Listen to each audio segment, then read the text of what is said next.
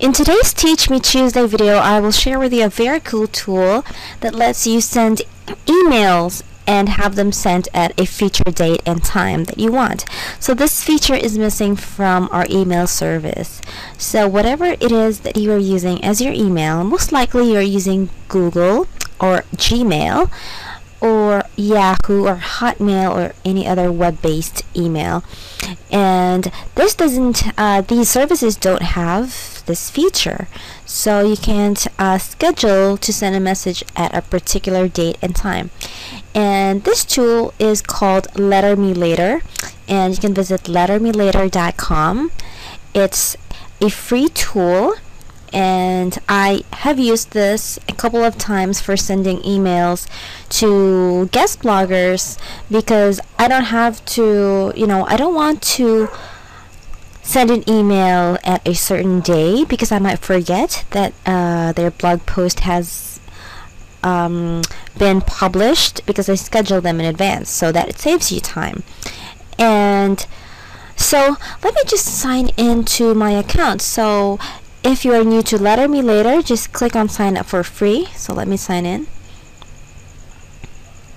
And this is the dashboard. This is very user friendly. So you will see here my account information and my emails, the emails that I have sent. And once you have sent an email to a person, to someone, they will be added right away to your contacts. So right now I have 7 contacts, and you will see the subject and the date this was created. So as you can see here, I have created the email on August 24th, and the send date is on September 3rd. So let's try to compose an email. So this is the email that I am using, and if you want to add, just click on add and use another email and add the email address here, just like you would on your email service. And you can choose whether you want the format to be text or HTML. So I always use the HTML, so I can add a fancy email signature. And okay, so you can add a couple of things here, like a link and even an image, or highlight certain text here. And this is how you will do this. So once you have filled this out, you will choose when to send this. And also you can also add attachments. Just click on this icon right here and choose the date that you want on the calendar. So if you want to send this next month, just click on the right arrow, and at the bottom part, this is where you will choose the time. So it says 9:53 p.m. If you want to change that, just click on this icon here, and it will change the time for you.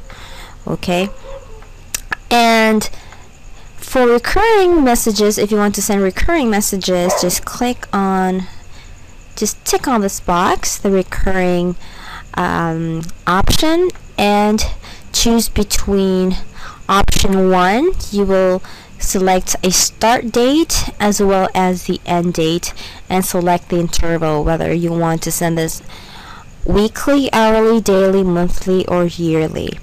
And also you can choose option 2, which allows you to select dates individually. Okay, so that's it for sending emails. And if you are wondering whether they have a pro version, they have this cute link at the bottom part. Click on upgrade, and here you go. So right now we are using the free account, and this lets you send 30 emails or schedule 30 emails per month, and there is a limit of 10 recipients per email message and 20 recurrences per email message, and there's also a size limit for the attachments. And so I think that's good for a free email, free email account. 30 emails per month. I don't think you would need more, but just in case you might need more, if you schedule a lot of emails to be sent at a later time, you can upgrade to their pro version, and it lets you schedule about 400 emails per month. And the price of this service for the upgraded service is $19.95 a year.